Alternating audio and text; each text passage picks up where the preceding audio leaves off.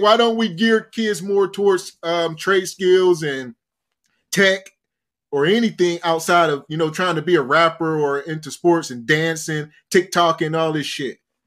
So may sell their kids, to the sports part of it. You get those guys out there who just want their son to be the best at everything.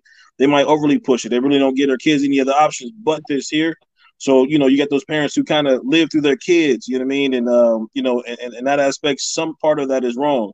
But I also think that sports being emphasized so much and being taken so serious, and like you said, parents throw so much time, money, and resources into these sports, I'm going to say it's too much, that they should be going to tech schools and trade schools, because, for someone that excelled, I still think it's too much.